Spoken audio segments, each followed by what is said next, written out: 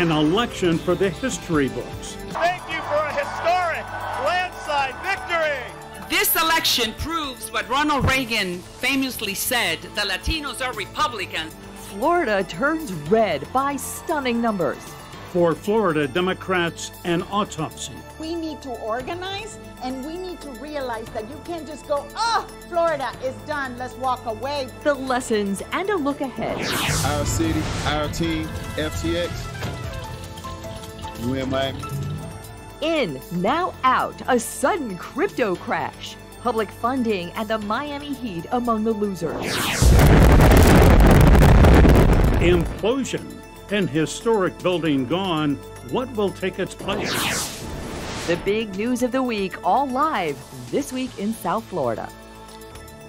Good morning. Glad you could join us. I'm Michael Putney. I'm Glenna Milberg, and as we come on the air today, Florida is seeing red. Some Sunday morning quarterbacking and a look ahead coming up this hour. But first, happening right now, the demise of an historic building, and at the same time, the demise of a plan for progress.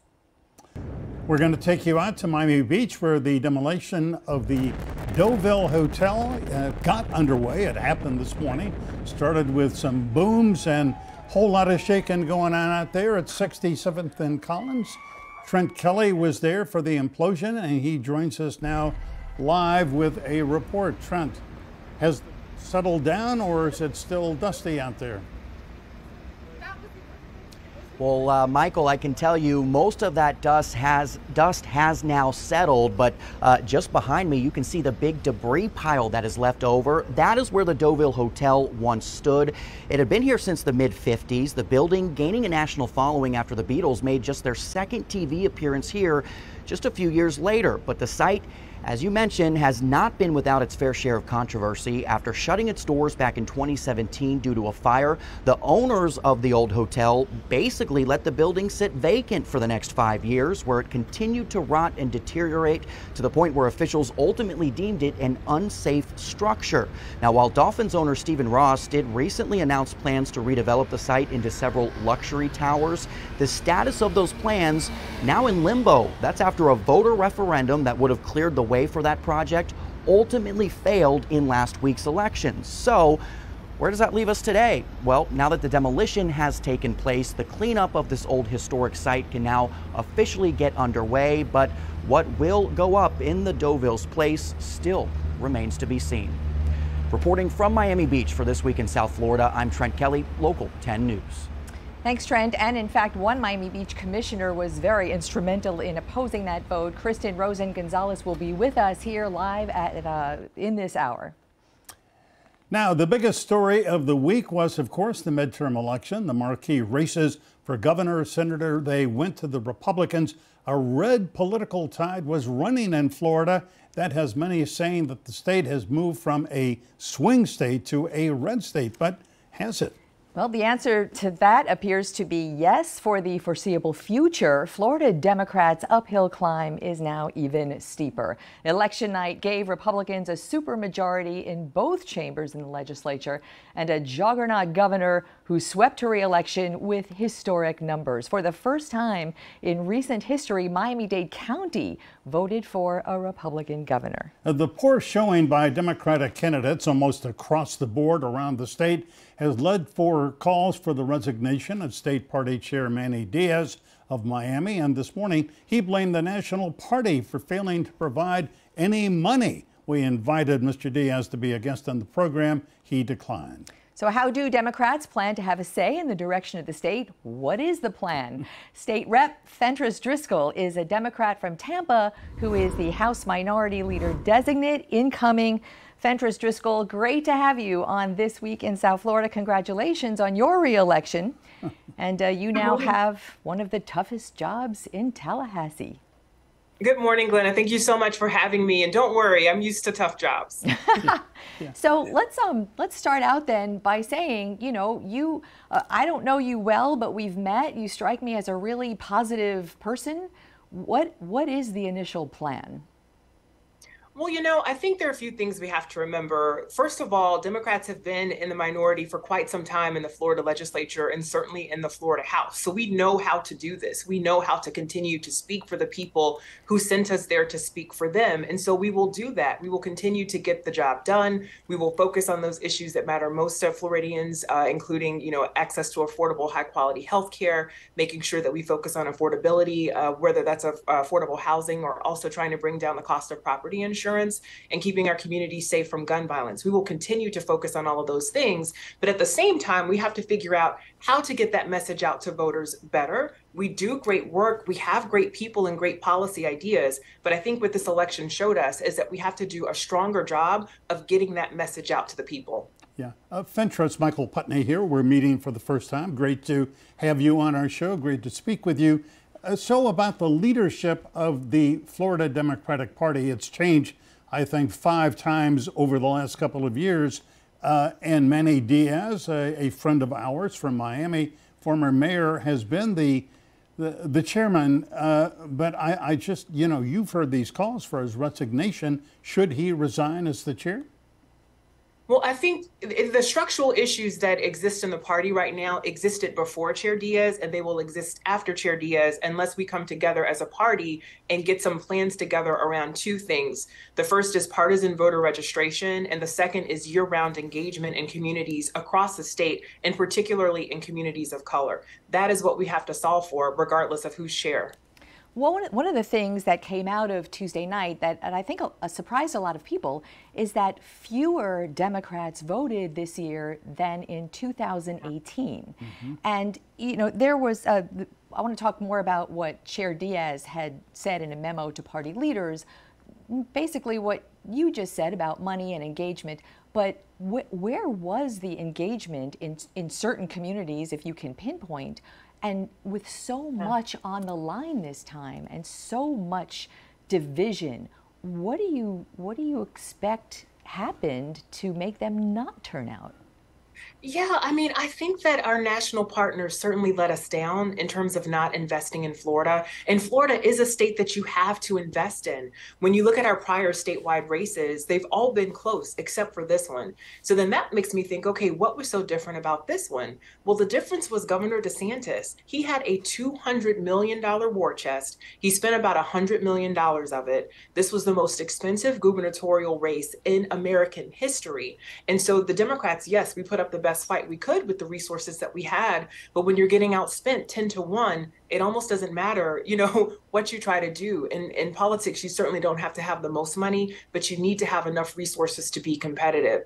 The other thing is when you look at Governor DeSantis and his policies, he, in my opinion, has been such a divisive figure in Florida politics. He uses these boogeyman issues, whether it was the Don't Say Gay bill, or he drives these wedge issues like abortion, when really that's not what Floridians need, right? Like people are concerned with kitchen table issues and they're concerned that their rent is going higher, property insurance is way too high. And somehow he has this Teflon where he's able to avoid owning those failures. And he does need to own those failures. He has been the governor for 4 years and has done nothing about those 2 issues. But he focuses on those social issues that drive Floridians apart. I think it had an impact on the Democratic base. I think people felt discouraged and demoralized. And to that extent, his plan worked. Can I just push back on one thing you said? I heard the governor talking about those kitchen table issues and blaming the Biden administration for the economic failures. I think that was the message that I heard. I think in South Florida, and probably in your neck of the woods too, in the Tampa area, whenever the governor or any of the Republican leaders would speak, the message was about freedom, free state of Florida. And people hear freedom in different ways, obviously.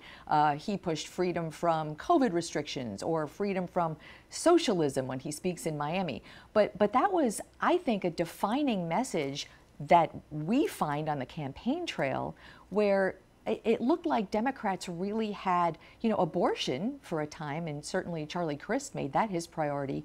I'm wondering if you think that that kind of messaging really missed the mark this time. Well, that's what's so unfortunate, because if you were to speak to any of my members, the members of my caucus in the House, they will tell you that Florida Democrats believe that every Floridian deserves the freedom to be healthy, prosperous, and safe. We've made a concerted effort with our messaging around that, because freedom is not an ideal that any party owns, right? It's an American ideal. We talk about that freedom in terms of good policies to make people's lives better. And what I mean by DeSantis kind of having this Teflon, he says freedom from COVID restrictions. Everybody forgets that Ron DeSantis also shut the state down. He shut our bars down. We had COVID restrictions as well. When he eased up on those restrictions, the only reason that I think the state made it through is because there were brave local county commissioners and mayors who did have some mask restrictions in place to try to keep us safe at the time when the COVID-19 pandemic was raging. So I do think that Democrats have been talking about freedom. Somehow Republicans seem to have a louder message than we do. But again, they tend to win the war of propaganda.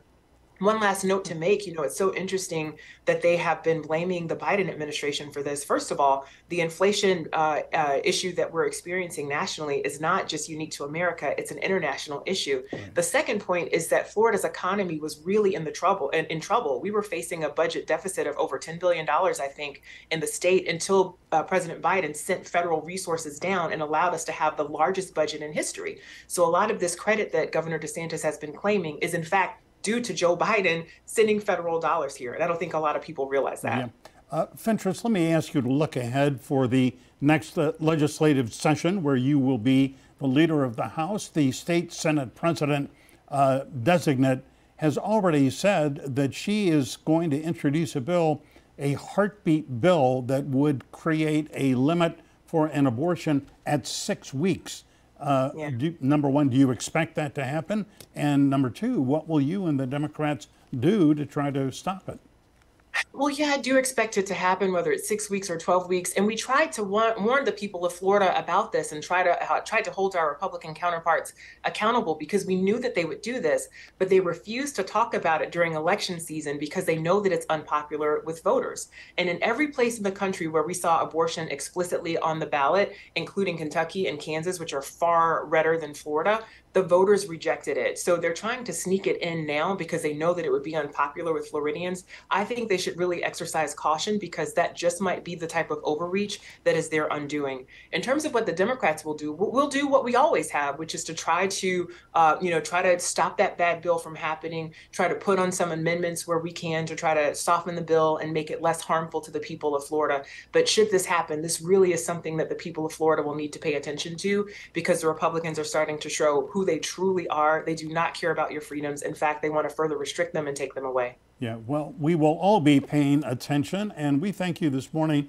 for your time. You're a big star in Tampa. Now you're sort of getting to be a big star in South Florida. Great to have you. Thanks very much, Fentress. Thanks, guys. Red Wave included money and organization and leadership in what pollsters call the Hispanic vote. Governor DeSantis swept the Hispanic vote in Miami-Dade County, won a majority in Broward County as well. Did not do quite as well among Puerto Rican voters in Central Florida. They mostly gravitated to Charlie Crist. We want to talk about all this with two experienced political consultants. Fernand Amandi is a principal in Dixon Amandi International, polling outfit there in Coconut Grove. He works mainly with Democratic candidates. And also with us for the first time, and we are glad to see him, is our friend Giancarlo Sopo, a Republican consultant, writer, analyst. He headed the Trump campaign's rapid response for Spanish media in 2020. Giancarlo, Fernand, great to see you guys. Great to be with you. AKA in the thick of it all. So let's start out with, this is kind of interesting to me. So Giancarlo, Florida's red wave was actually an outlier nationally, because even the count isn't even done yet in some places, but in Michigan there was actually a blue wave. Around the country it just didn't materialize, but boy did it in Florida. What's that? Yeah, Florida does appear to be an outlier in many ways. But one thing that I will say is that I do think the Republicans as a whole made very impressive gains with Hispanics across the country. In fact, according to the exit polls, Republicans just had their best performance ever with Hispanics in a midterm election, cutting the margins, the 40-point margin that the Democrats had in 2018, cutting them down to 21 points.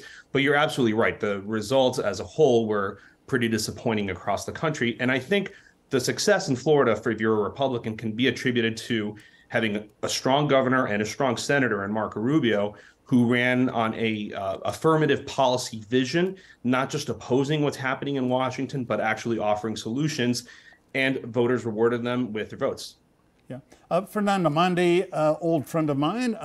Fernand, Ron DeSantis just trounced Charlie Crist in Miami-Dade County. First time in 20 years that a Republican has won in the governor's race. And he won, I think, because he got the great majority of Hispanic votes. Why did they vote for him? Well, Michael, I must confess, I'm still a little bit triggered by you and Glenna opening the program with those images of the Deauville Hotel being demolished, because not only as a Beatlemaniac, but as a Democrat, it's an apt metaphor for what Governor DeSantis and the Republicans have done here in Florida. And for similar reasons, by the way. I mean, this is a case of, here in Florida at least, the Democratic Party's collapse because of demolition by neglect.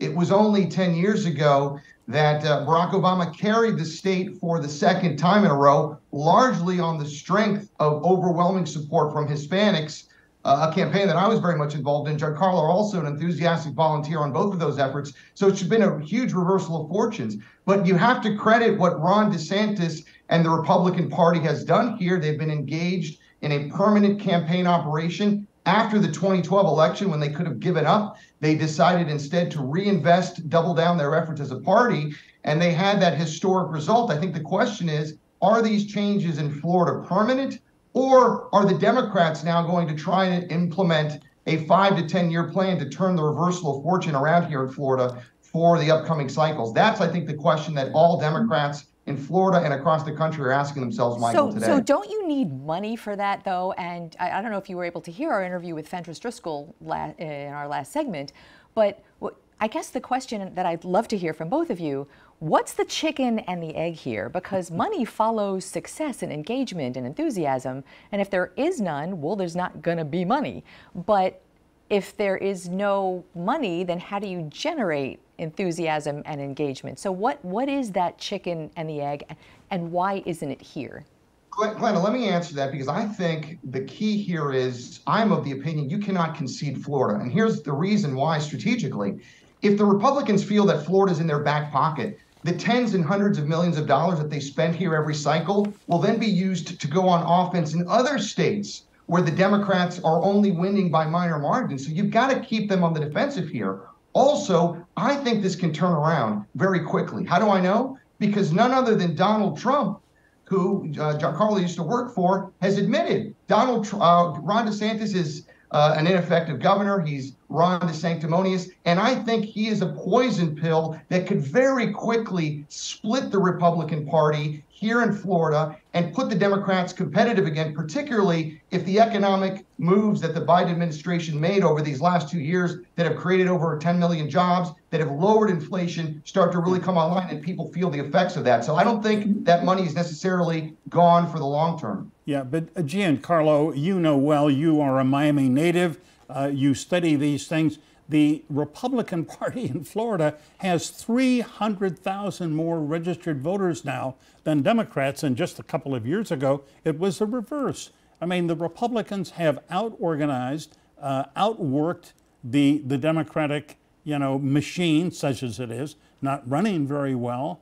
And, the Republicans have got something going here. And I think that the possibility of them being in power, they've been in power in Florida for 15 years. I think that the likelihood of them staying there is great, isn't it? Yeah, this is a great time to be a Republican in Florida. We just had a record performance, definitely in my lifetime. I've never seen a 20-point landslide like that in the Sunshine State. It's unheard of. Senator Rubio also did really well. I think Governor DeSantis' leadership combined with Senator Rubio's leadership, and then on a local level, when you see places in Miami like Maria Salazar, Congresswoman from Florida District 27, who just won by 15 points in a district that had been tied just 2 years ago in the presidential. I think that kind of leadership just really attracts voters, and there's a lot of enthusiasm. Yeah, I'm sorry. Let me jump in and simply say Maria Elvira won that race in large part because she stuck a label of socialist on her opponent, Annette Taddeo, who is a center-left Democrat, but certainly not a socialist. But, you know, I'd say that's a lot of the reason why she won, wasn't it? No, I think she won because she's an effective bipartisan legislator. She's been rated as one of the most bipartisan leaders in Congress. She took some votes that maybe folks on Twitter didn't like, but that were very popular in her community. She's someone who's connected to her community. She has excellent constituent services. I think she learned a lot from our mutual friend, Congresswoman Ileana Ros-Lehtinen, in that regard. You have to, if you're a congresswoman or man, you have to be very close to your constituents. And her constituents love her. If you're ever out and about with her in South Florida, people gravitate toward her, want to take selfies. She's just very well liked. And that may be largely because she's been on television as a broadcaster for half of her life. But let's talk about some more candidates. When we come back, we have to take a quick break. But I want to talk about some of the Democrats' candidates and what happened there. Stay tuned.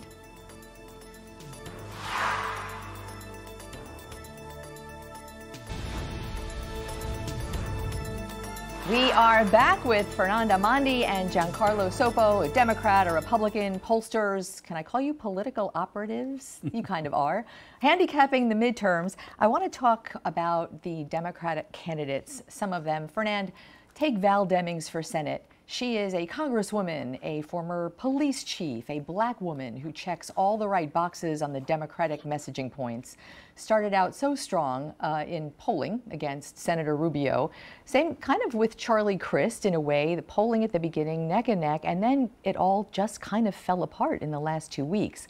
What happened to go from enthusiasm and inspiration to almost flatlining? What happened there?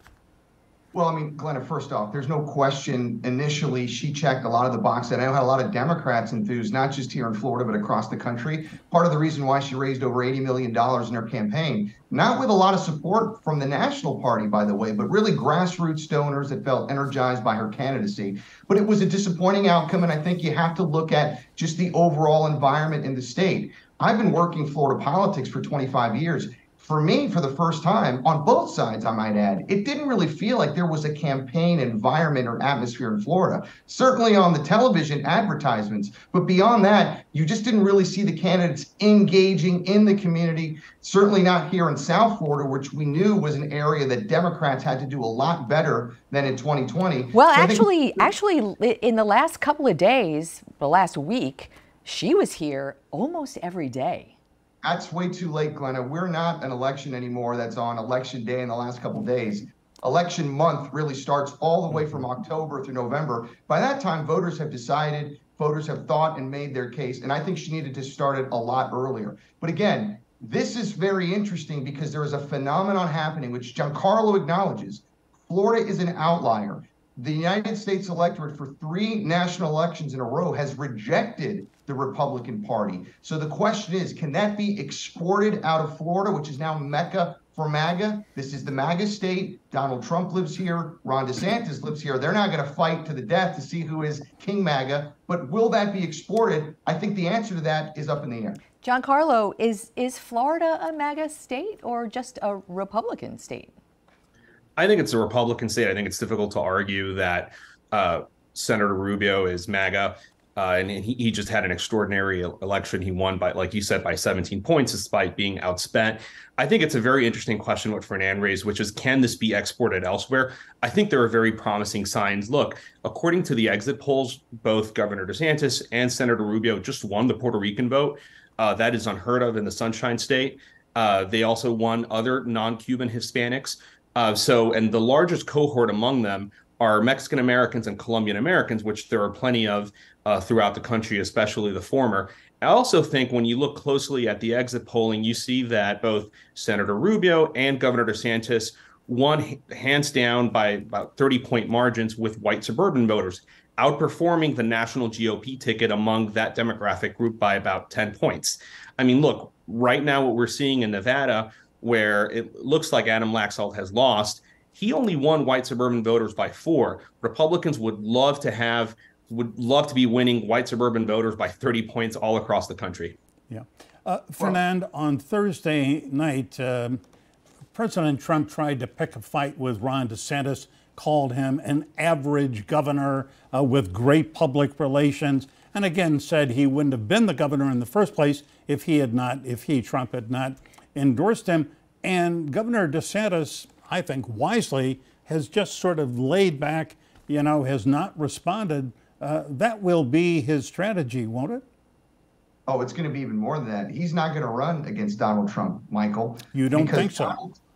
There's no question in my mind, unless Governor DeSantis is not as smart as I think he is, because he'll turn him into low energy, little Governor Ron DeSanctimonious in 1 second flat. And remember, Michael, the wing of the Republican Party that is, to my judgment, the dominant wing, the MAGA wing, in my judgment, it's a political cult. You can only have one political cult leader at a time. We saw what happened when Marco Rubio tried to run for president. He got destroyed within the Republican primary. He lost every county in Florida except Miami-Dade in the Florida Republican primary last time. So as long as Donald Trump wants the nomination, and he's going to announce it on Tuesday here in Florida, it's his, and DeSantis would not dare take him on because he'll get crushed. Well, and Senator Marco Rubio was on stage with former President Donald Trump on Sunday right here in South Florida. Yeah. We got to go, but you all are welcome back anytime. So we can pick apart everything that happens from now until 2024. Thank you so much. Giancarlo, Fernand, thanks so much. Great.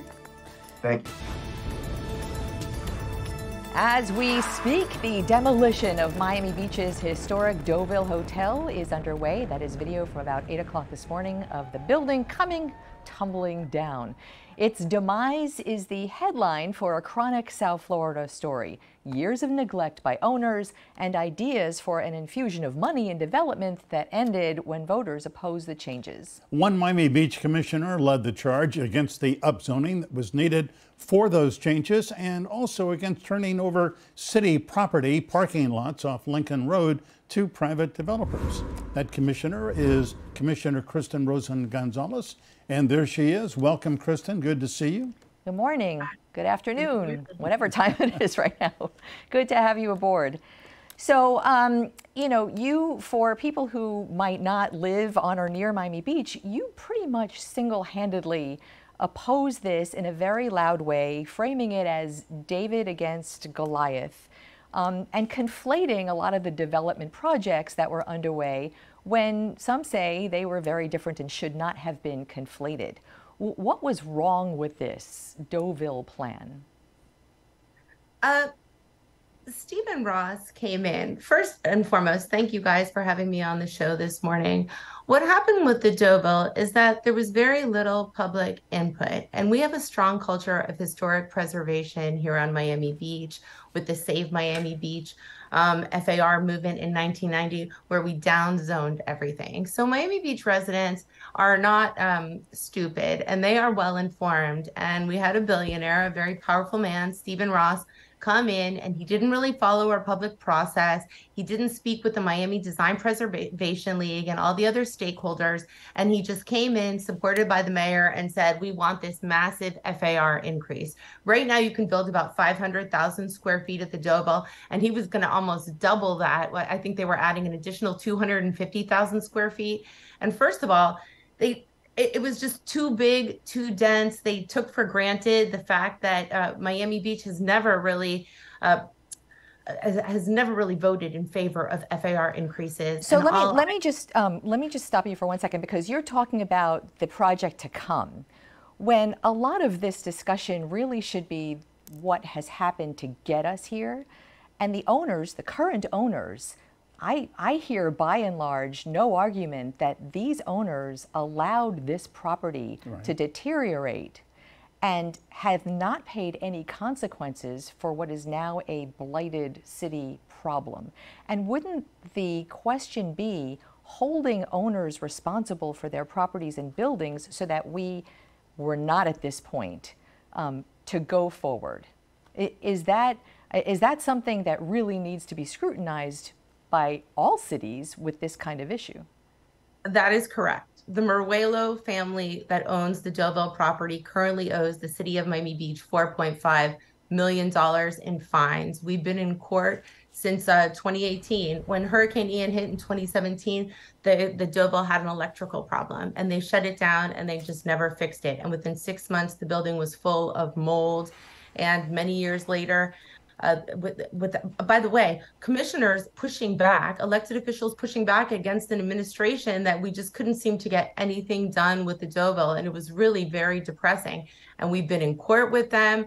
We went to the county structural board to try to fight this demolition by neglect. And I think Champlain Towers amplified everything. And today we saw a demolition by neglect. And thank goodness we won this referenda, because what would the presumption have been after this, or the precedent that now you can demolish the Raleigh Hotel or the Fontainebleau or the Versailles, any of our other famous hotels?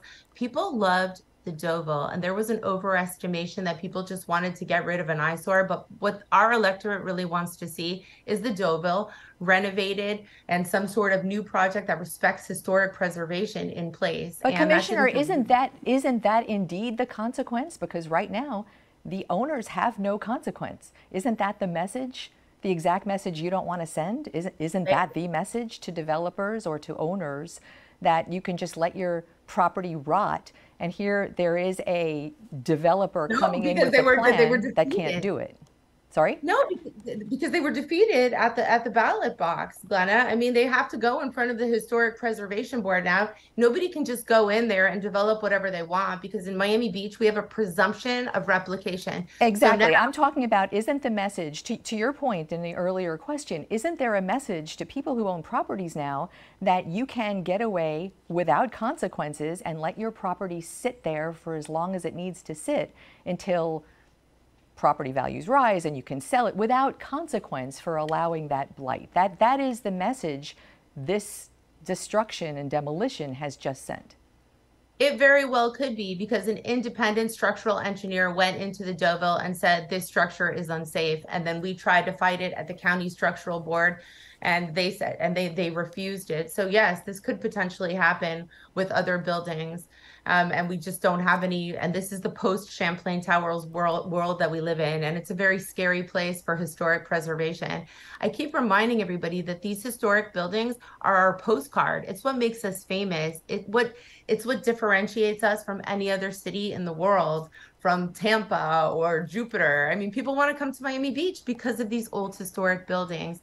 And hopefully the judicial system moving forward will see that too, because we can't, judges are put in a very precarious place, because you go in front of them, and if they vote to not demolish something and something happens, then that would be blood on their hands. But we can actually demand that they rebuild parts of the Deauville, that they rebuild these historic properties. Kristen, explain that. Through the Historic Preservation Board, you can now demand that somehow the Deauville, the design, some or all of it, be replicated? Yes, they can. And who's going to do that? When an application is submitted, it has to go in front of the Historic Preservation Board. And it really does now all rest in the hands of a Historic Preservation Board. But we do have a presumption of replication, and that would have to be reversed by a court. So right now, they could demand that the Deauville be rebuilt. And the Meruelos know this, and they're going to have to lower the price of this property, which they were planning on selling to developer Stephen Ross for $500 million. They are not going to get that FAR increase. They are not going to be able to just implode and destroy the Deauville with no consequences. There will be consequences for this, and we've fought it. The city of Miami Beach has pushed back pretty hard. We've tried and failed. Yeah. It was it was a top-down effort, to be sure, but then you sort of got your people together and you rose up against it. Steve Ross spent $1.9 million. You spent $30,000. So congrats on a victory, but it's still unclear what's going to happen to that property. So anyway, Kristen Rosen-Gonzalez, thank you for joining us. We appreciate it. The name on the FTX Arena, the home to the Miami Heat, is going to change. Miami-Dade is going to end the 19-year deal that was worth $135 million. The steep and sudden collapse of FTX cryptocurrency exchange this week, including bankruptcy, comes with financial fallout for the public and for the Miami Heat. In the span of about 24 hours, Miami-Dade Mayor Daniela Levine Cava went from a wait-and-watch position, announcing the county is ending the arena naming deal with FTX. And she joins us right now live. Mayor, great to see you. Mayor, welcome. We are glad you could join us. So what comes next? Who is going to get do you have a prospect for naming rights for the arena?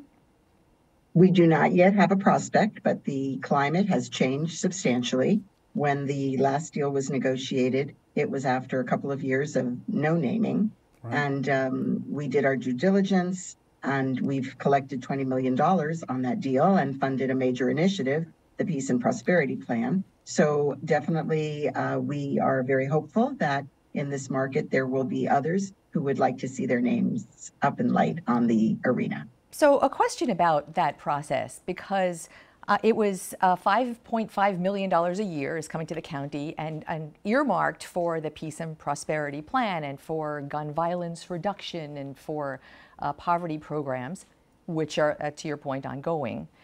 And the next $5.5 million is actually due in January. So FTX and all its issues at the moment is not in arrears. So why break the deal before having another? So part of the contract says that if the company enters into bankruptcy proceedings, that the deal can be terminated. So we're just reading what's going on. And we have to be aggressive in moving forward because we have an obligation to the Heat to have a named arena. And we have to proceed to explore other options. Yeah.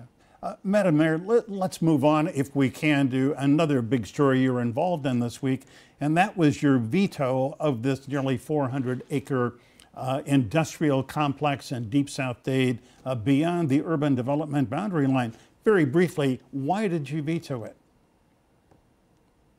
Michael, no need, no demonstrated benefit, and bad for the environment, bad for our water supply, opposed by experts from federal to state level, including Senator Marco Rubio, the Farm Bureau, many residents, and the commissioner of the district. So just simply not needed is the first thing. That's the threshold that the county planning department looks to. The availability of commercial land, industrial land within the urban development boundary meant that there was no established need for breaching this urban development boundary. You know, while we've been following this since the first of 4 deferrals, and the process was very contentious, as you know. Last week on this program, we had Commissioner Raquel Regalado, who was the vote that changed that allowed the supermajority for this to go through. And she brought up some interesting things that I wish I had thought of at the beginning. And one of the things that she had said was, why do we take applications to move the line if we don't want to move the line? Which I thought was a pretty simple question that I wish I had thought of, but why does the county even take applications if the UDB should be so set in stone? So the Community Development Master Plan, CDMP process, provides for exceptions, it provides for considerations. It's not set in stone, but need is the first requirement. And that simply has not been established. There are too many compelling countervailing forces to approve this application. It doesn't mean that other applications might not be considered. In fact, there are other applications pending that may be approved. Coming up actually this week. So there's, it is not fixed in stone, and we have a planning department that advises us what's best for our future. And that is what this planning department did, an excellent job. And despite 4 times coming up with changes based on hoping to persuade more commissioners, the facts still remain. Yeah, you know, the argument, Madam Mayor, by Commissioner Regalado and by the developers is, look, we cut the project in half. We have made it, as eco-friendly as it can be, and it will provide thousands of jobs. Who knows how many, but a lot of jobs for people in South Dade who have to commute 30, 40 miles up north every day one way and then back the other. So what about that argument, the economic argument? So we do not have any guarantee of the jobs. We do not know what the project plans exactly are. Another requirement of the planning process when you're changing land use is to actually say what you plan to develop. So despite the fact that there were developers present, nobody said as to the bulk of this project what exactly it would include. There is legally no guarantee of the salaries for the jobs.